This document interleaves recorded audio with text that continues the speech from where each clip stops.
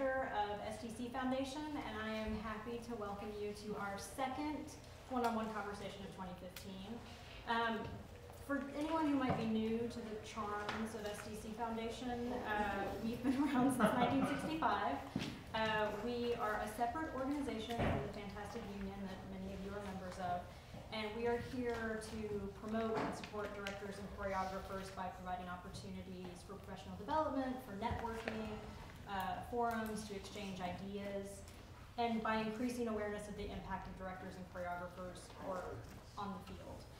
One of the ways that we do this is with this one-on-one series, which offers insight into the creative processes of the great theater makers of our time. I am very pleased to introduce tonight's guests, Director John Rando and playwright David Ives. John and David have been working together for years and know quite a lot about the art of collaboration, specifically that powerful relationship between the director and the playwright. Also joining us is Sash Bischoff, a director who's worked with John and David. Sash will guide the conversation tonight, so I will stop talking and let her do her job. Thank you.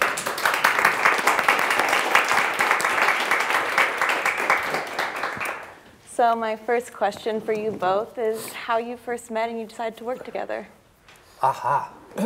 My agent, 1997, my agent called me up and said, there's a young director whose work you should get to know, and he's directing All in the Timing up in Syracuse.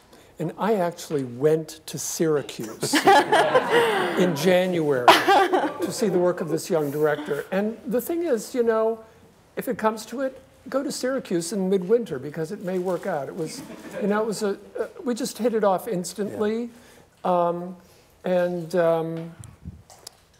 I don't know. It was pretty quick. Yeah, our agent at the time, the way it went for me was that, you know, I represent David Ives, and I'm like, oh, that's interesting, mm-hmm.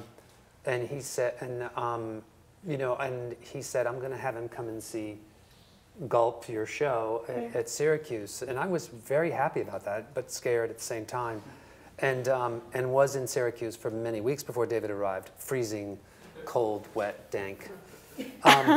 Syracuse. And when David came to see it, I think we had maybe one sort of tete-a-tete.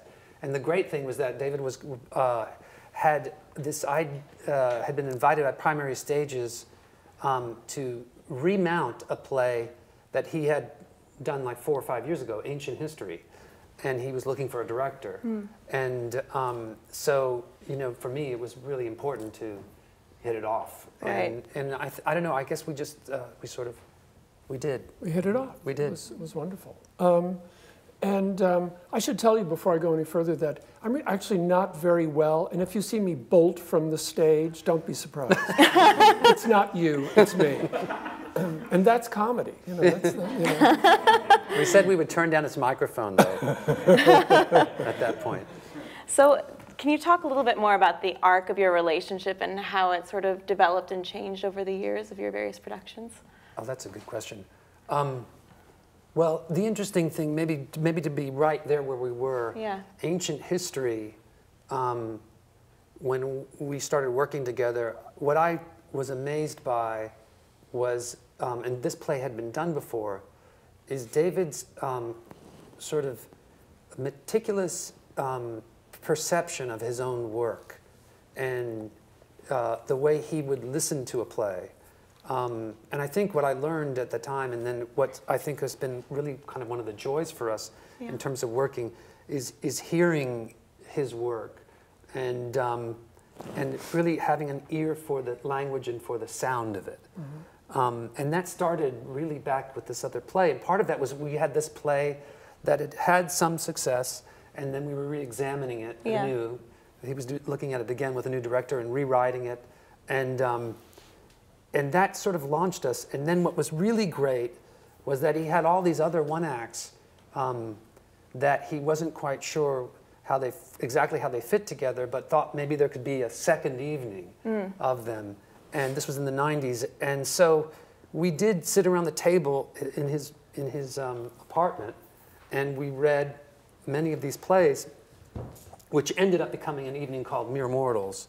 And then he had, in the meantime, written one of the plays for that evening, a play called Time Flies, about the two mayflies who have 24 hours to fall in love, live, and die. And, and our kind of, that I think is probably, for me, one of the most interesting and compelling things, is to be and kind of intimate with the script in terms of the actors that we choose, and sitting in the living room or in the dining room and just hearing it again. And we often don't give them even time to read it, or maybe they have a little time to read it to themselves, but we don't rehearse it. We just want to hear it sort of straightforward. Just what do you think? Tell us what you think. And from there, we get something. I'm getting buzzed, so I'll stop talking. Actually, the funny thing about Time Flies, which is about two mayflies on a date, is that we were putting up Mere Mortals, and that play did not exist. And John said, we really need another play, and it would be nice if it was a play to open the evening. And I said, well, that's great, but I'm getting married, next week. And he said, well, I'm sorry. Can't, it's no excuse, basically. And so for the only time in my life, I actually wrote something away from my writing desk. And so my bride and I went to Oaxaca, Mexico, and every morning Martha would go off to the swimming pool, and I would sit in the room and write some pages and fax them. This tells you when this was. Fax them to John, and he would just fax back, great, keep going. And so we put it in, and that was it, and that was how it happened. And it really was a signature piece of that evening. Yeah. Going off of what you're talking about the way that David listens to his work, what does that mean? How is the way in which he listens to it and hears it different, and how did that influence the way that you hear his work? I love that question. It has to do with not only how the actors are saying the words, but how the words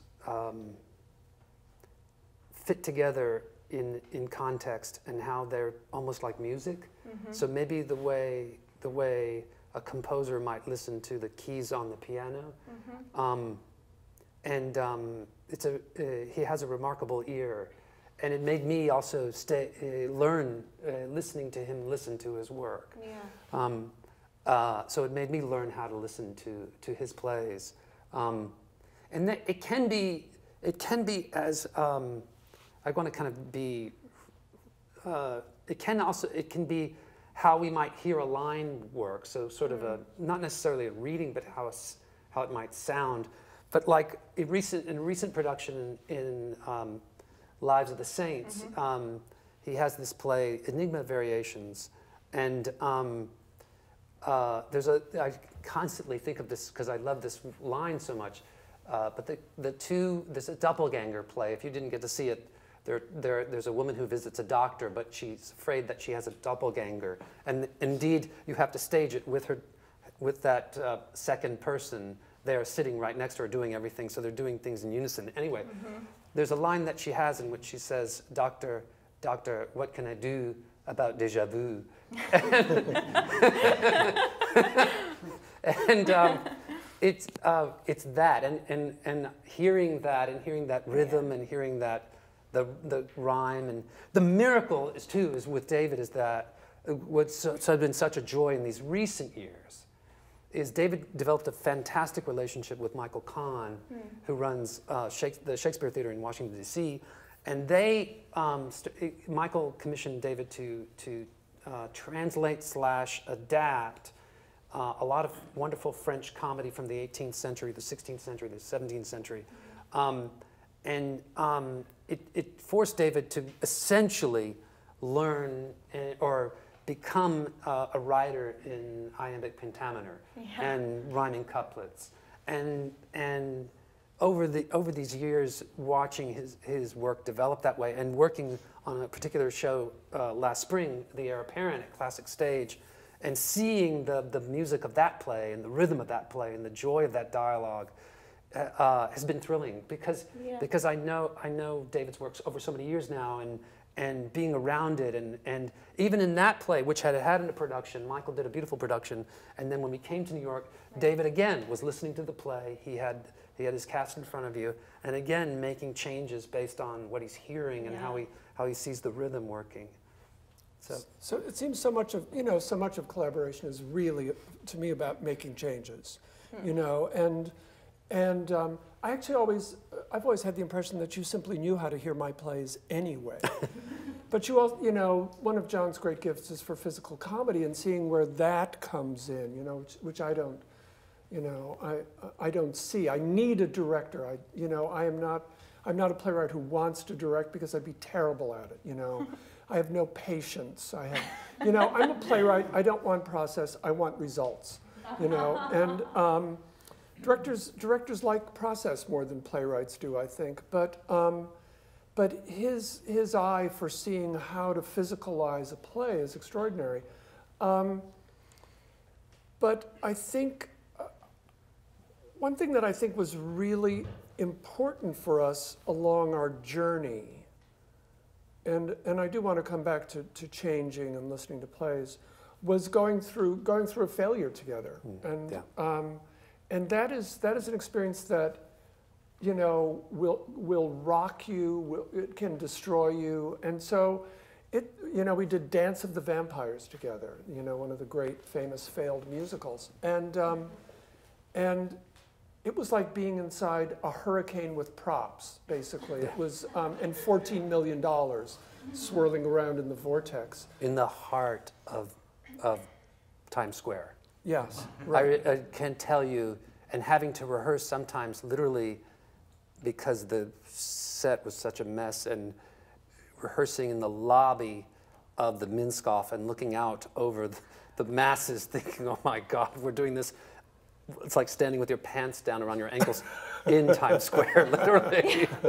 And we had a madman for a lead, i.e., I won't mention his name, Michael Crawford. And, certifiably psychotic. We had a producer who had never produced a show before and had to spend $14 million on this one. So it was everything that could possibly go wrong had gone wrong. And my mother had a horrible operation and ended up dying during previews. That's right. In a play about vampires. So, it's like death, death, death. And so, but I had learned a valuable lesson on that, which I think is applicable to directors too. I was working with Jim Steinman on the musical of Batman. We had been approached to do the musical of Batman. And he had Dance of the Vampires running a big hit in Europe. And so he took me to Stuttgart to see this musical because he wanted to convince me to do the musical. And I saw it, and I knew that I had no idea what to do with it. That there was somebody who would, but American producers wanted the book changed. I had no idea how to change the book. So I turned him down twice, as politely as I could. And then he said, well, will you give me some ideas? And I gave him some ideas. And he took those to the producers. And the producers called me up and they said, we'll give you X amount of money. Jim is your friend. He loves you. We'll give you this amount of money to work on the show.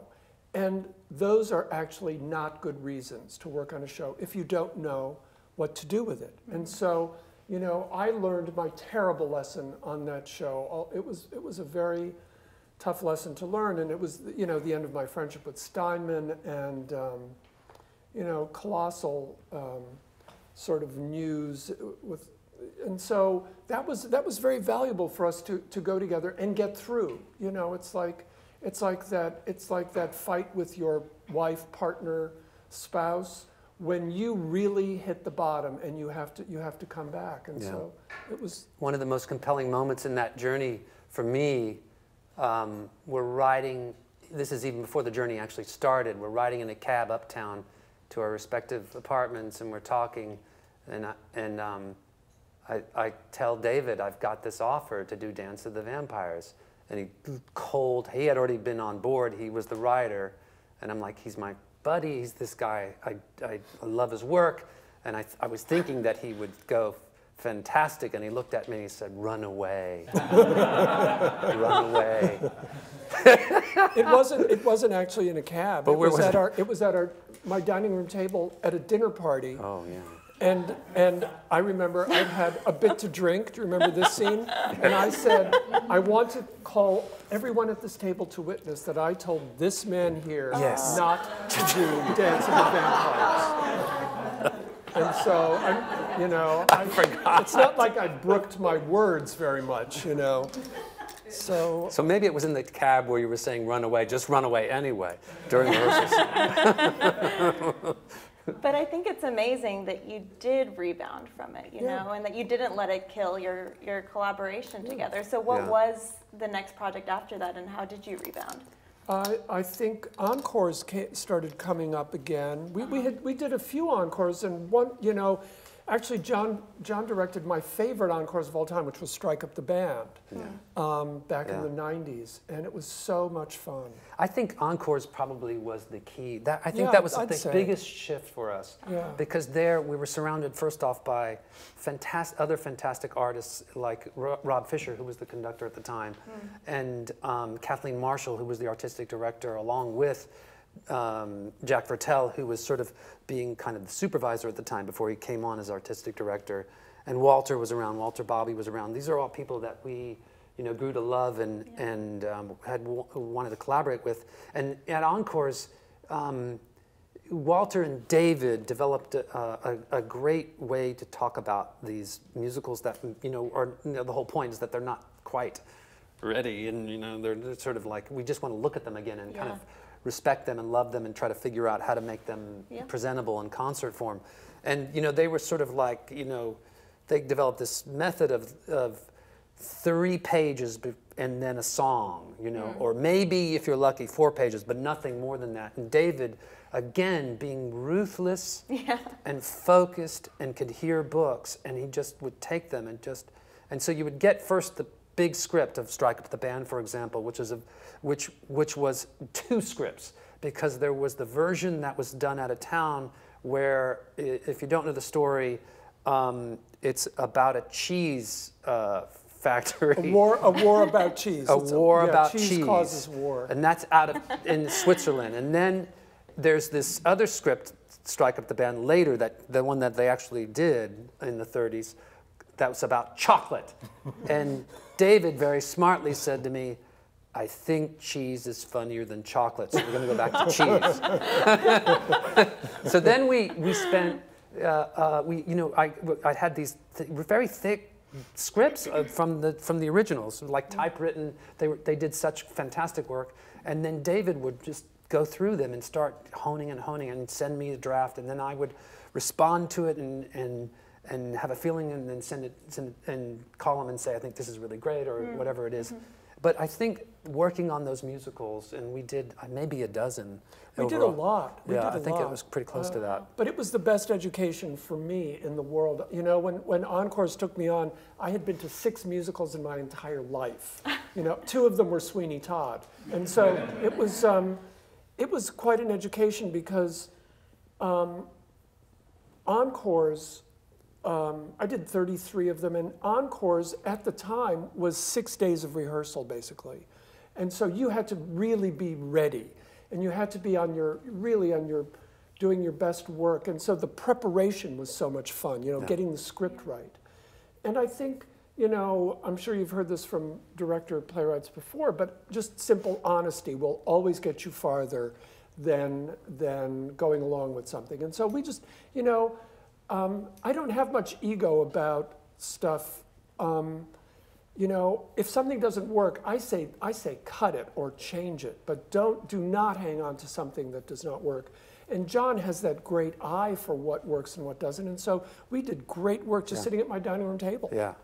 Yeah, and I think that's really true. It's there'd be times where David would say, it's not working, let's get rid of it, and there'd be a little piece inside of me that would break and think, crap, I don't want to lose that, but he's right. Okay, great. And then vice versa. Then I would go to him and say the same thing. And the amazing thing is that we just both knew, over the years we developed this thing where, okay, we just have to do that. And the perfect example of this, current example, in Lives of the Saints, which was a show that we did in the 90s. And then David then we left it aside. It never came to New York. We did it out of town, and now we had this chance to do it again here. Yeah. And but David also had written new plays, so there was this chance to do some of these old plays and some of these new plays and put them together. And one in particular that we both were very fond of started in previews here in New York. And well, it first actually started in rehearsal, that we started to notice that there was a problem with the play. And then David said we have to cut this section and that section. And I was like, yeah, I know. And so we did. We cut a section, we got it into a better shape, and then I would show it to him, and he would say, yes, it's in a better shape, but there's still something not right. And this is a play called, I just love it. Babels and Arms. Babels and Arms. It's just a great, it's a great idea of a play. It's these two guys bringing on this one stone, and they're going to build the tower, of Babel. Babel. And so we get into previews, and we start recognizing that it's not working. And then we did a big cut in which we told two of the characters that you're no longer in the play. So there were 5 characters in it, and then we got it down to 3. And then every time we would do it, I would turn to him and goes, you know what we have to do? And I would nod. And so the next day, we just cut the play from the evening. So then we were down to 6 plays as opposed to 7. And but in a way, it just was a release. It just helped the evening. It made the evening work. It's a kind of joyous ruthlessness is what I would say. It's kind of positive thinking ruthlessness. There's also, in that evening, we had taken off Babels and Arms, and so at that point, John, we had a very serious play in the middle of the act, and John said, you know what, I think that play has to go first. And I said, really? I don't think that's going to work. And he said, let's try it for one night. And we did it, and it was just absolutely right. And suddenly the evening fell together. And it was totally against any kind of intuition you would have to start an evening of comedies, fundamentally comedies, with a very serious play. And then, but he saw that you could move into comedy, and by the end of the act, it's like when they got, after the serious play, comedy would be their relief, and then it would be more relief. And so, that's just how we do it. In fact, when we did Lives of the Saints out of town twice in the 90s, I remember being in the car with John coming back from Stockbridge, and I remember saying, it's not ready. And John said, I think you're right, and he could have just lied to me and said, no, let's do it, because primary stages would have done it. But we just had to wait 15 years, and we got it right then, We just had to be patient. And we also learned that the plays we were in love with were not plays that were working as well as they had, and so we had to scramble around and rethink I think them. with Lives of the Saints, the new work too was resonant and amazing and different, and so that in fact affected the older plays and the dialogue there. But I want to just talk briefly about one of the plays, one of the new plays, Life Signs, which is a play about a woman who is dead, who dies. And but she speaks from the dead to her son, and her son learns a tremendous kind of shocking reality about his mother that he had no idea that she was quite promiscuous, and the interesting thing is we read that play around a table, and we knew it was funny. We had learned that it was really, really funny, but we also knew that there wasn't something right about it. And we weren't sure exactly what it was. And so it took the first few rehearsals on its feet, where we both looked back, and David said to me, I don't think we understand these people well enough. They don't seem to be people that we recognize. And I agreed with him, and he wondered if we needed more backstory. We needed more about who they are, and I thought that would help. And of course, the next day he walks in with this specific and clear and brilliant rewrite. The actors had already we've already staged the play. It was already on his feet, and they were already working on it. And they're like, "Whoa, this is dramatically different." After when they read it, but the great news is that they just took to it. And of course, it was really clear how the play could work and be both very funny and also very touching. Because we knew that's what we wanted to do. We knew that there was an emotional arc there that had to be realized. But it took both the visual, that is to say, the three-dimensional version of the play in front of us, to understand where the writing detail could help that. I think too that one of John's gifts, which I don't have at all, is in the midst of cutting that first play, for example, the main actor in that play had been with it for 15 years. He'd done it twice out of town. It was a great part for him. The play was not working, and he was wonderful in it. He's the nicest actor in the world. And John is great in those situations, which I would not be good in, of sitting the actors down and saying, listen, I'm very sorry, but we have to do this for the good of the evening. And it was hard. It was really hard on that actor. But actually, within about 2 days, he saw that the whole show was better. And so he sort of came out of it. But those things are hard, and that's where I so honor directors. I feel like directors, part of what directors do that I don't do is they forgive people. You know, it's like I never forgive anybody. You know, it's like, you know, diva actors and actresses who make a scene, you know, at rehearsal. I have no time for that. Basically, I would fire them, or I would walk out of the room and not come back. But it's like, John is amazing, you know. It's like, you know, it's like he just goes right back in and I mean, Michael Crawford, you know, Mr. Straightjacket, you know. I've learned from the best. It's with this particular case, this wonderful actor Arnie Burton. It was hard because he loves David's work, and he's originated a lot of his work, and so he was sad that had to go away. But just connecting with him and talking sort of off the ledge, and letting him know it was okay to be upset, and it was okay. It's gonna, you know, it was all right. That's right. You should feel this. We I think that is what you did for him. Yeah. Is you let him go to where he should go, so that he could come out the other side. Yeah. And of course, his performance in Everywhere got better, and you know. Yeah. You have such a broad span in terms of the type of work that you do together. How is your collaboration, how does it shift based on, you know, doing short plays or musicals at encores or something like Heir Apparent? Oh, that's a great question. Yeah.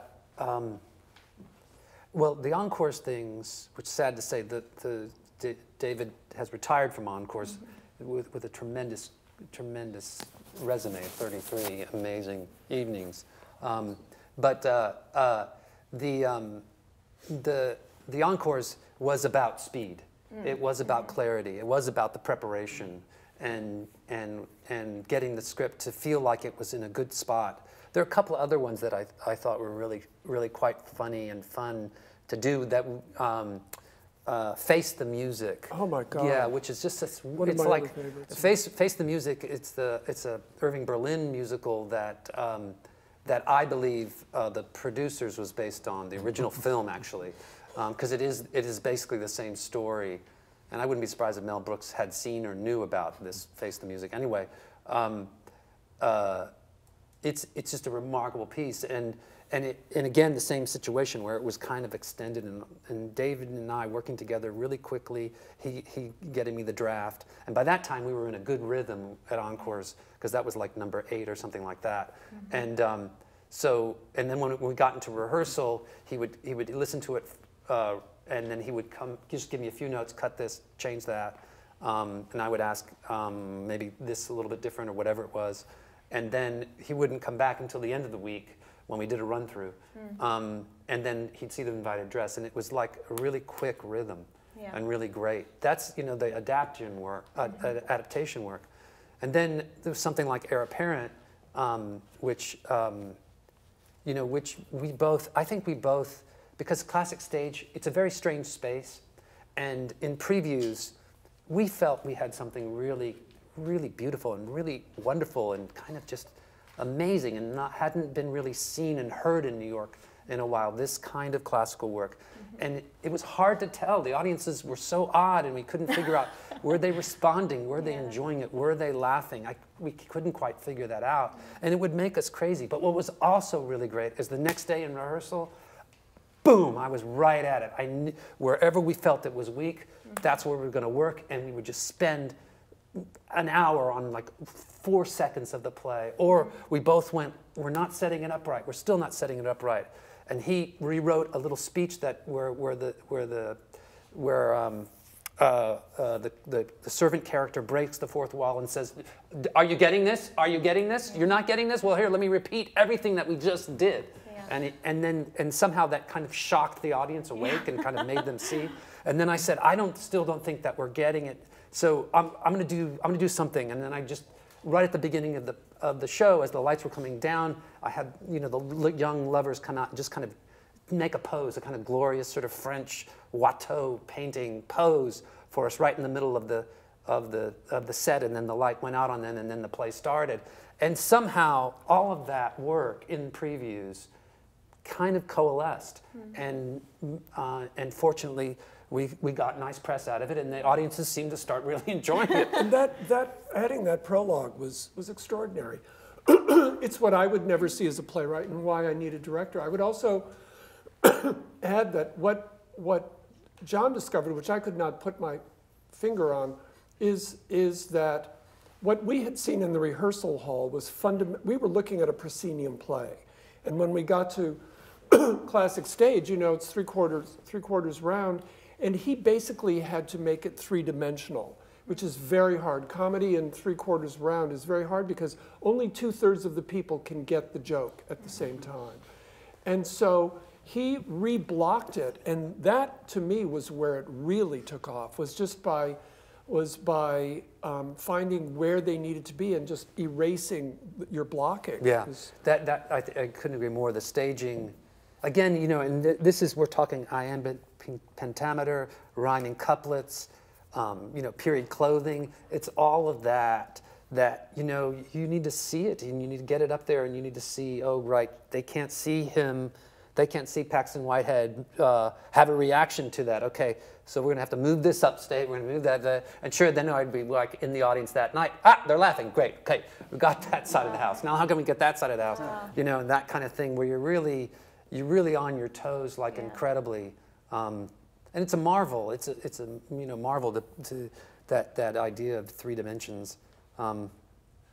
Yes, I think that also what you were asking before about how we coalesce, and I think it's so important that it's not only encores, but that John is a musical theater director, and so much of what I write depends on it's like these plays in rhyming couplets, they're very precise. And so you have to find a way to be precise and yet alive. And that's what musical theater teaches you how to do. And that's why John is so good at these plays, even the little short plays, they're little songs that have to be treated like that. And I would say with David, when Mere Mortals was running at primary stages for the first time, not off Broadway yet, it hadn't transferred to its commercial venue. This is '98. That's when David was just starting at Encores, and he spoke to Jack and Vertel and to Kathleen Marshall and said, you got to go see my show there. You might be interested in this guy. And it's to David's credit that I actually was introduced to them, and that I got Strike Up the Band. Yeah. And then that led these young producers who knew me and who knew my work but didn't know I can do musicals, call me up and say, we think you can do musicals. Didn't you do that thing, Strike Up the Band, this year? And I said, yeah. And they said, well, we have the show. And we want you to go see it. It's in the Fringe. And I said, I can. I'm out of town. Can you send it to me? And they said, sure. And they sent it to me. It was Urinetown. And so this kind of linking, and that's how theater in New York City works, is that your friends, start to help, so you find your path through the writers you know, and then through the other directors, and before you know it, there's a kind of community that's interested in what you're doing. Yeah. I talked before about the mistake I made in taking on Dance of the Vampires. There was another lesson that had to do with John sort of tangentially, which is that I had a play in the 90s, just after we'd started working together. I had a play that was supposed to go up, and I wanted John to direct it. And the artistic director, who is not the easiest person in the world, the artistic director of this theater would not let John direct it. And I could, actually what she did was she said, oh, I'll think about it. I will think about it. And she continued to think about it for months until it was too late. And then she came up with a director that I did not want at all. And so we decided that we were going to audition directors for this play. So we had a bunch of people in to talk to us, and we ended up with a director who interviewed very well, and it was an incredible disaster. It was just, and I should have stuck to my guns and simply said, no, you can't do the play if John does not direct it. And so that was another key mistake. Do not put your play out for lottery. And I think if you're going to interview to be, for a job as a director, you'd better be sure of what you're getting into, because the director I ended up with was totally out of sympathy with the play. And after 3 days, I remember 3 days into the process, we were walking to the theater, and we had nothing to say to each other. Yeah. And that tells you everything right there. Because collaboration is nothing but keeping up the conversation. Yeah, that's true. It's really well put. So you've talked about this a little bit already, but so what is it that you look for in a director, and what does John bring to the table that other directors don't? Well, John can direct anything. Yeah. That's he has a quiver full of arrows, and that goes. It's like Ancient History. This play that was sort of our first big project here in New York was a relationship play, a two-hander about a Jewish woman and a waspish guy. Serious play with comedy, and he was brilliant at it. And I'd only seen him do comedy, and so. That was quite a revelation, and so he can just do it all. But it's hard.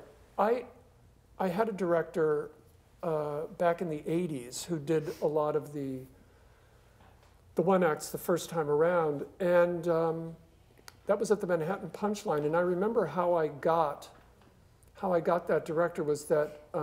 Steve Kaplan of the Manhattan Punchline said, it was Sure Thing, if you know that play. It's about two people in a cafe, and a bell rings and the conversation keeps going back and forth. Anyway, Steve Kaplan said to me, I know exactly the director for this play. And so I meet this director, and usually when you have that, when you're just meeting somebody, you go through, oh, I love your work, and this is a fantastic play, and all that stuff. You usually go through that for 5 minutes, and then you talk about yourselves, and then you talk, none of this. I met this man, and he said, how do you do? I like your play very much, but you go wrong on page 12. Let me show you how. And he turned to page 12, but the thing was, he was right. He was absolutely right, and I had not seen that, and it was a key thing. And so we just started talking technically. The problem was that relationship remained technical. It was always on that level. It was not true collaboration. It was something else. And he did brilliant work. He was a brilliant technical director. But our relationship was always, it was like a Tennessee Williams play, It was like, and I think I was Blanche Dubois, in that. And so we had a terrible falling out, and I couldn't. So that was what I was not looking for I was going to add to it. One of the things that happened over the years, because we've been working now so long in the city and so much, and one of the I believe one of the great things about our relationship now is that, frankly, is that David works also with Michael Kahn. He did a fantastic, gorgeous production with Walter Bobby of Venus and Fur, and I'm a big fan of these other directors, and I'm a big fan of David, and so when we do something together, I feel like, oh, he has something for Rando. He wants something that I can bring to this particular piece, and so when he calls or when we decide on something, it feels like it's unique, you know.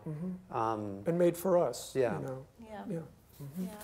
So then what is it that takes it from that level of working with a great director who technically you're on the same page with? What is it that takes it from that to true great collaboration for you? Just talking and making it right. You have to have your eyes on the same thing. You know, you can't be involved in yourself. You can't be involved in anything except what is going to make this better, and trying to figure that out, and trusting that the other person knows their craft and all of the aspects of that craft that you have no idea about. Yeah.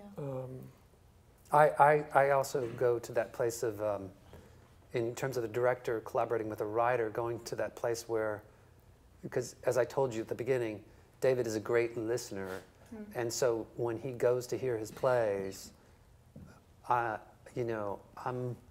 checking him out. I'm thinking, how is he hearing it? Yeah. And then he might say something that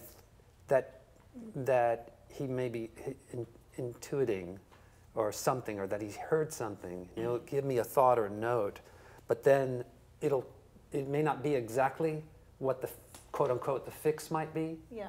But it's like, oh, okay, there's an irritant here. There's something not right. What is it exactly? And then so in my mind, I'm kind of going through the same thing and listening to the play with that filter, with my directorial filter, and thinking, okay, David, there's something about what's going on right now. One of the plays that we did in Lives of the Saints, Enigma Variations, we've talked about it. He was hearing it, and it was clear that he wasn't sure why it wasn't building. And then he heard some things. He said, I think maybe we need to get more voices involved, and then we need to build. And then I thought, oh, that's a great idea. And then it was just this great ping pong match of going into a rehearsal, and he restructured the play a bit, and then I worked with, and then he would just leave it to us, and then he'd be gone, and then I'd work with the actors. He'd come in and hear it, and then he'd be marvel at what we had done, and then he would then say something else, and then I'd go back the next day, and so we had this kind of fantastic collaborative. That truly was that particular piece was truly a trio, because I don't think we can't do our collaborative work without that third person in the room, which is the company of actors. And and as I told you, that's where we start every time. If he has something new, and we're looking forward to hearing it in a few weeks, in his room, just with some people, to make sure that we know what we're listening to. So again, it's that trio of actor, director, and director, writer, and actor. I also think there's one aspect of the way we work together which is probably rare. And because I've worked at Encores, and I've been writing for a long time. Too long, thank you. I've been writing for a long time, so I've worked with a lot of directors. And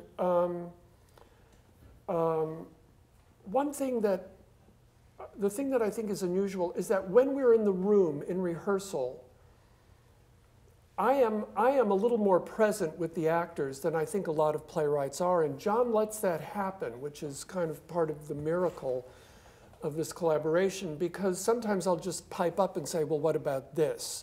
And not every director is that, certainly not. In fact, I remember, I told you about the director that I got by way of interview, and about a week into rehearsal, she turned to me in front of the actors and said, would you please stop talking to the actors? And so, and I said, well, that's it. I'm gone. And so, and I was so angry. I was just so angry about the way this whole thing was going that this is why I'm not a director. I just stayed away from rehearsal. I thought, fuck it, you know. So then I went to tech, and I walked into tech when they were lighting a scene, and they were running the scene and running the scene. And it's a scene that takes place in a cafe at lunchtime. And it's lit for night, you know. It's like it's a nighttime scene. And so I went over to where the director was, and I said,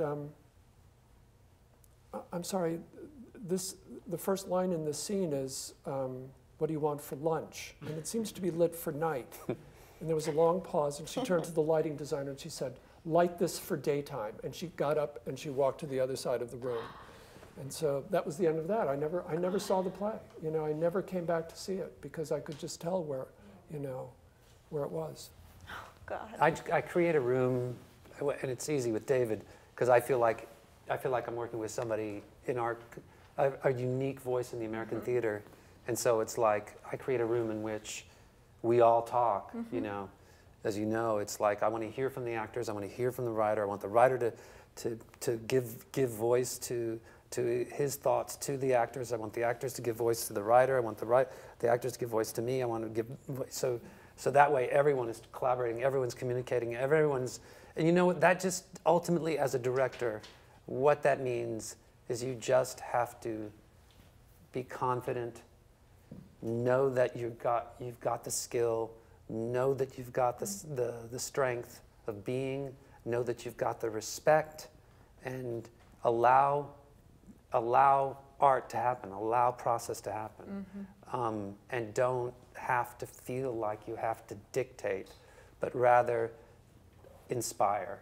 And then I find that my most inspirational thoughts come in an environment like that. I'm so much more effective and more inventive and more alive if I feel like others are around me are also percolating and on the stove and have great things going on in their heads. Yeah.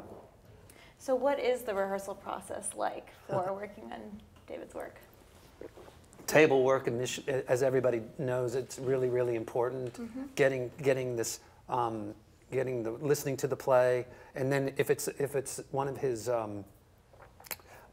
classic plays reinvented, it's really also getting used to the rhythm, getting used to the meter, speech, voice, hearing all that sound, and then if it's one-act plays, it's about all these different characters that these actors have to go through and play and helping them find it, and then it's.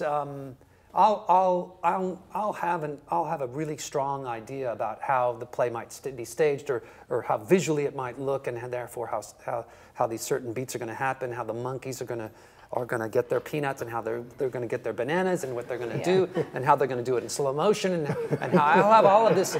I'll have it all in my head, you know, and then I'll do my best to pretend like it's just all being invented right in the room right then, and I'll do my best to just, you know, and ask questions, and then what if, and you know, and then and be with those actors. Especially his plays are not easy to memorize. You know, there's that great time where you try, you know, being in the universal language and speaking in una munda, and actually trying to make that language alive, which it's beautiful on the page and it's beautiful to hear, but it takes a while. And that was like when I first was working with David, it was like, okay, you need to be here because we need to hear it. We don't know actually how to pronounce some of these words, and it's just that kind of a thing. I like to create a room like that, invention, and a place for that to happen. But you yourself, Sash, you've been in the room, you've seen it. But, Yeah. you know, I feel like John Rando directs, you know, so much of his direction is infusing the room with positive energy. Yeah. And didn't you see absolutely. that? I mean, it's like, and the trust, you know, that things are going to work out. It's like on this last play, there was one character in one play that was just so worrying me. And John would go, yeah. Maybe, but he knew I was wrong. He absolutely knew I was wrong. And so he just waited. He waited and he worked and he worked, and that character became so beautiful. And so, You know, that's why I'm not a director, it's why he is. But that joy is so important of making them feel like they're not your puppets, they are your collaborators, and we want your ideas. And it's joyous. Yeah.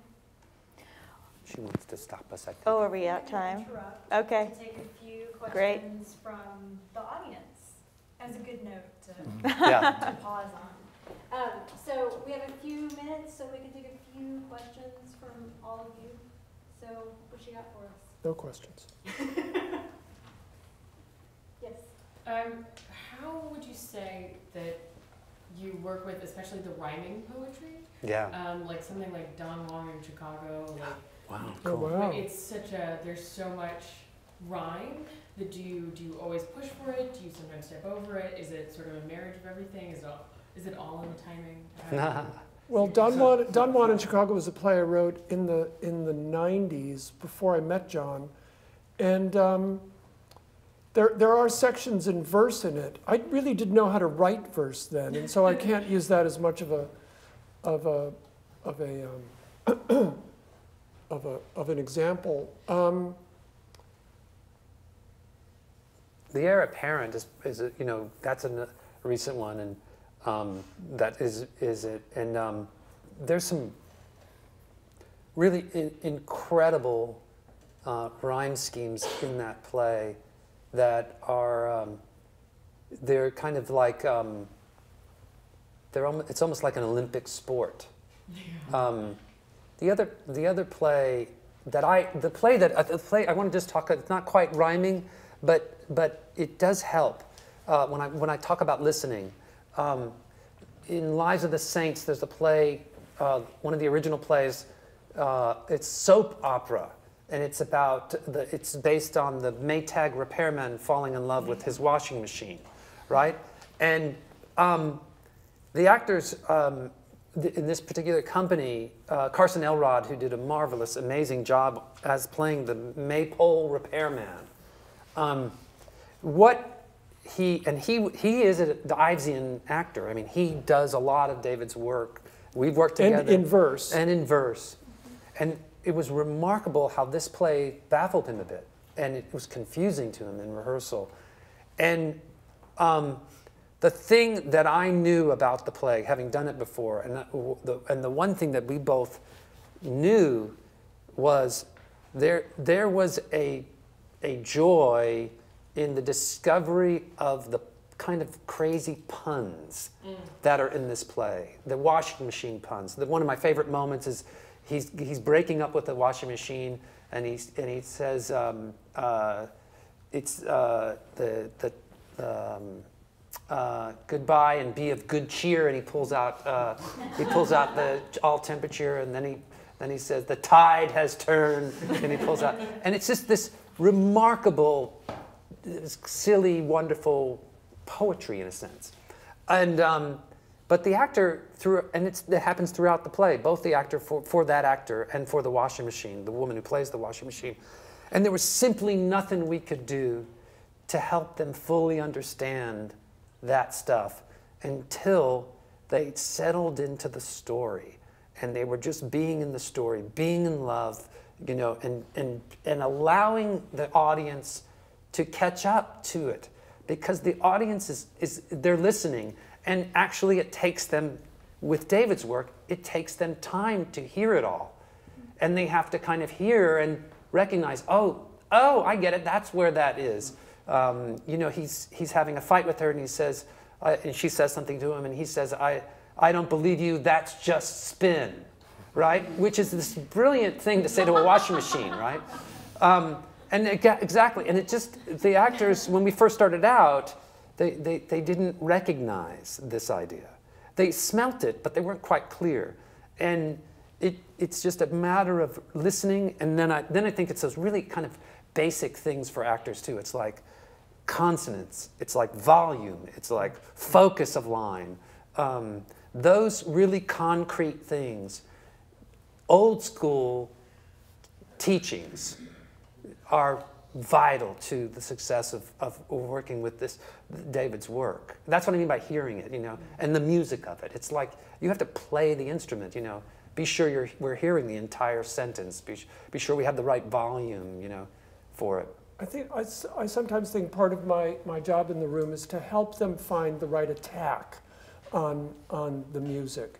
And there was a day in soap opera actually where I think Liv, who was playing the washing machine, saw something, because I fundamentally gave her a line reading.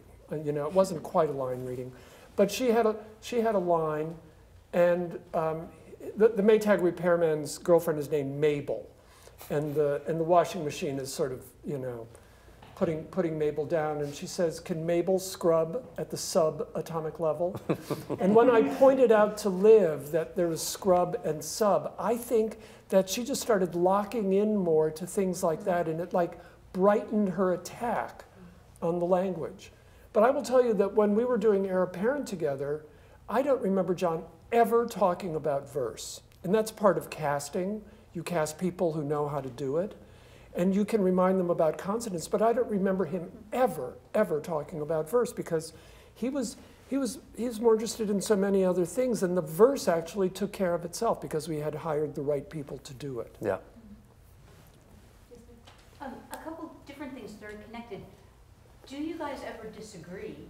And when you do, how do you sort of manage that within the process? And is David equally involved in casting, and who holds more weight with regard to casting? Great. I'll do the casting thing. David is very involved in casting. I don't like to do a play without him in the room casting with me, and mainly because I'll get close and I'll see somebody that I really think is cool, or really interesting, and but I've got to be sure that David also does, because look, here's the deal, especially if it's a new play, or even if he's going to do some revisions on an old play or a play that's been done before, he needs to be completely in tune with what's going on in the room. And if there's an actor that puts him off, or an actor that is not really right, or whatever it is, he's not going to write it as interestingly. So for me, that process is really critical and vital. It's also a way for us to learn what we have, and to learn what the strengths are going to be and where the weaknesses will be. So we're able to have kind of quick shorthand. We cast a young actor that we didn't know, either of us, in the Heir Apparent, and he struggled for many weeks before some miracle happened, and in the middle of previews, somehow he started to lift, just come off the ground somehow, and David was worried, and I was patient, and I knew we had seen knew we had seen something in the room, because we both were excited what I mean by the room, in the audition room. We were both excited by this guy when he first walked in, and we both were like, "Oh, that's an interesting guy. That's an interesting take. We hadn't thought of that. Oh, it's kind of good."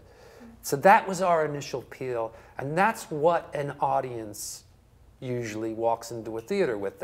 If what we're experiencing initially with this actor, then truly the first time they see our play, they're going to have some of that, at least a kernel of that, and I know that.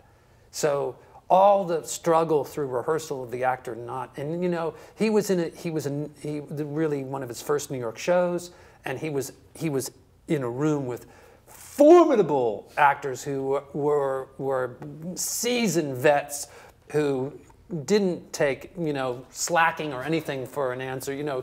Were ready to just bite his head off basically if he failed. So I had to manage that, and manage it I did, but because I had remembered what I liked about this guy from the beginning and what we both hooked onto there. So that's the casting issue. I don't actually remember ever having a violent disagreement with John about anything. I don't know. Maybe it all goes into talk. It just it's all just talk. We don't confront each other about things. I can't I'm not one of those playwrights who stalks into a theater and goes, "That is wrong and it must change." I'm just not that way, especially if I've been in the process, and so I have to say I don't remember violent disagreements. I like to, well, here's what I like. How I answer that question is that if there's a problem with something, and if it's bothering, if it's an irritant to David, and vice versa, if it's an irritant to me, we have a relationship or a collaboration in which we can talk to each other and say, look, John, that's not, and I know, give me time, I'm not there yet, or I'll have a shorthand, or I'll say, I didn't think of that. Oh my God, let's try this. What about this? Or I'll have another idea, and vice versa. I'll have like David. What do we do about this play? And he'll go, let's cut the play. And I'll go, oh, I didn't want you to say that, but then we'll do it. I believe, everyone's in it together, and you have to all. I'm willing also, I like giving up on things. I like thinking, if there's a reason why that's bothering David, there's a reason why. So good, okay, let's get rid of it. Let's get rid of it, even if it's one of the best gags I've ever invented. And believe me, there have been a lot. Yes, there have been some great gags that have gone by the wayside. Yeah. And I'm like, and I have like a videotape on my phone of a dance I staged in rehearsal for Enigma Variations, God, yes. in which I knew at the end of the first rehearsal, and it was very impossible for the actors, I spent an hour and a half on it. It was maybe 20 seconds long. That's how long the video is. And I said to them, oh, that was so good, and we're going to cut it soon. But we didn't cut it right away. No. And then David saw it, laughed his head off, and we had it in rehearsal for a while. And as we went on, and as the play started to change, and we started to go, okay, we'll shorten it. So we shortened it. Okay, we'll shorten it more. Now we'll cut it, because now the play's done this. Yeah. And it really is a kind of collaborative effort that way. And what it taught us was that, that idea, later on, the dance idea emerged in a place that we didn't even think it could, and then it was David saying, well, what if you started moving like, crazy? And I'm like, oh, that's great. And then he'll have him sit there. And so we invent these gags like right there, because of the work we've done throughout the rehearsal process. So stuff that ends essentially on the cutting room floor and that could be a source of great argument, isn't it? It's actually a source of great invention. And I should also say that, I don't like putting I am a slave to actors rather than vice versa. I don't like putting either actors or directors on the spot. And I find that if there is something, a line or a scene, that a good actor can't make work over 3 or 4 or 5 goes, it is not that actor's problem, it's not the director's problem, it's my problem. And so I have to go to work. I cannot hang on to things because I love them. I have to change them to help the actor. I hate seeing an actor trying to muscle through something that is clearly not working. And so part of my job is just relieving agony.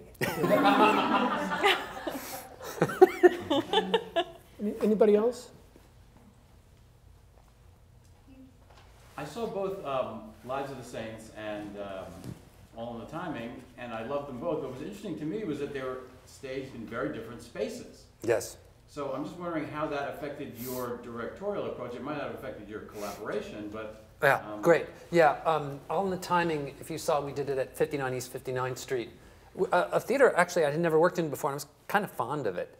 Kind of this narrow little thing, and it reminded me of the original Primary Stages space, which was also so narrow and focused. Same designer did both shows, Beowulf Borat, a wonderful collaborator. I adore him too, and that's maybe another thing to talk about too. But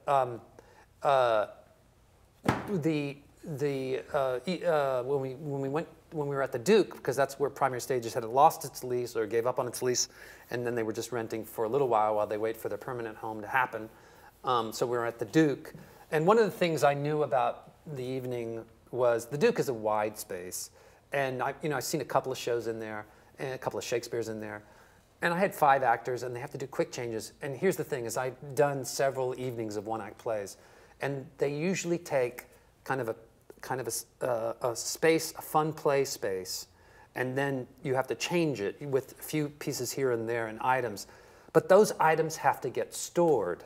They can't, there's no room. And then your actors are also doing quick changes. So you also have to have room for that. So at the Duke, there's none, if you were to have a wide set, and then it's like, well, where are they going to do these changes? How are we going to change the scenery, and how is this going to work?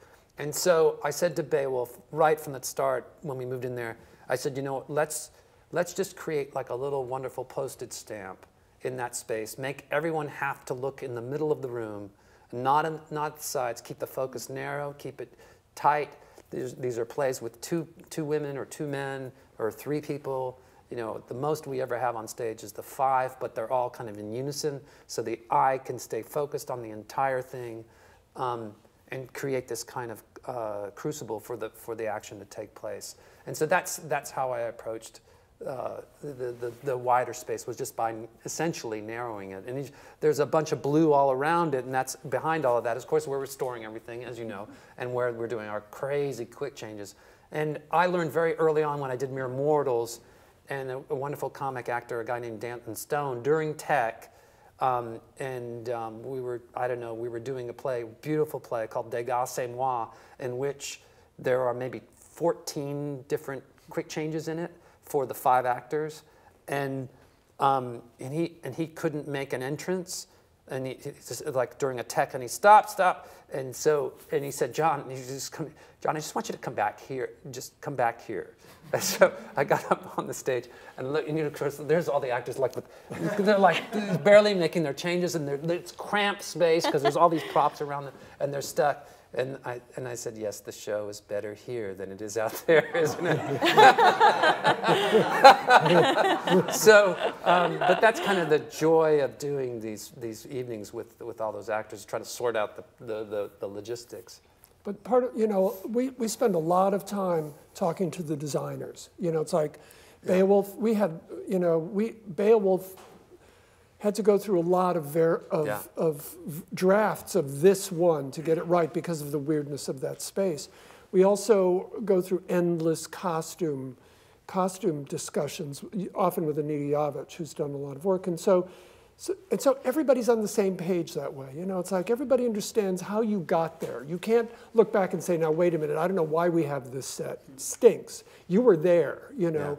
Yeah. You know, and so with everybody thinking together, it's, you know, you make it right. And I would also point out that the brilliant, if you saw Lives of the Saints or All in the Timing, transitions. I mean, you know, these days transitions is the art of the director. You know, because so many people are writing plays of 32 short scenes, you know, and you have to go from a car to a hayrick to a barn to a restaurant, and so it's a very particular art, and John is so brilliant at it, as you saw, because every one of the transitions was a little play, and the one thing I want to talk about design too is that with like Beowulf, even especially on All in the Timing, because that was really his first David Ives play. And he had a few designs that were just fantastic, but were really not it. And I went through a bit of discussion with him, and then he came up with a few imagery, and then we arrived at a place that I thought was interesting, but I knew wasn't right, but I thought was interesting.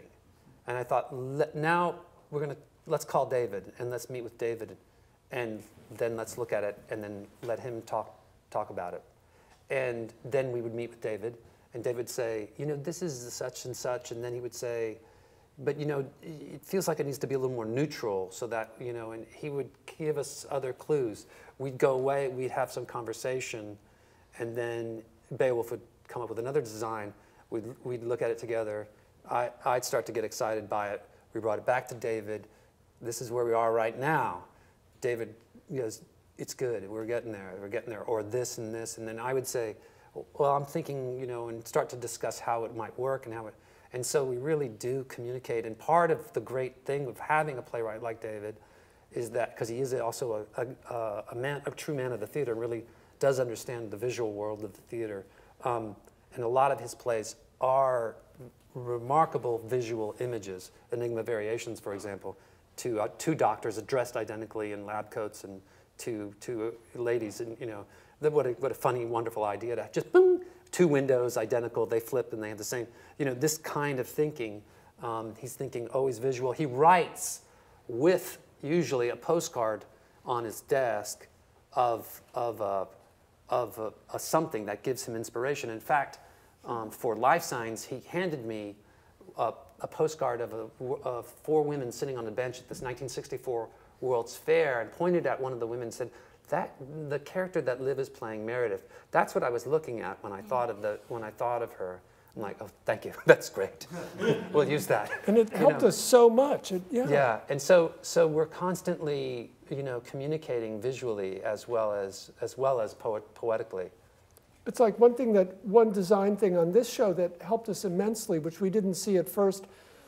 If you remember, we had all of this blue kind of velvet, and then there was an archway. And after the first couple of previews, I said to John, I wish that people knew what the titles of these plays are, because it so informs them. And he said, we'll get Jason Lyons to do gobos. And so we had to then negotiate with Primary Stages for the extra expense, because it was another $500 or something. But it made so much, because between plays, then there was this sort of play of the titles. And John said, yes, we can show all the titles and stop on the one we're going to. And so they had something to look at if they weren't watching the transition, and it popped out, and then the play was informed by the title. And so just things like that, and it helped us so much. The audience just was reacting more after that. Anybody else? No? It got answered. Yeah, it got answered through the question. Oh, okay. Any other questions? Thank you. All right. Thank you. So- Thanks, guys.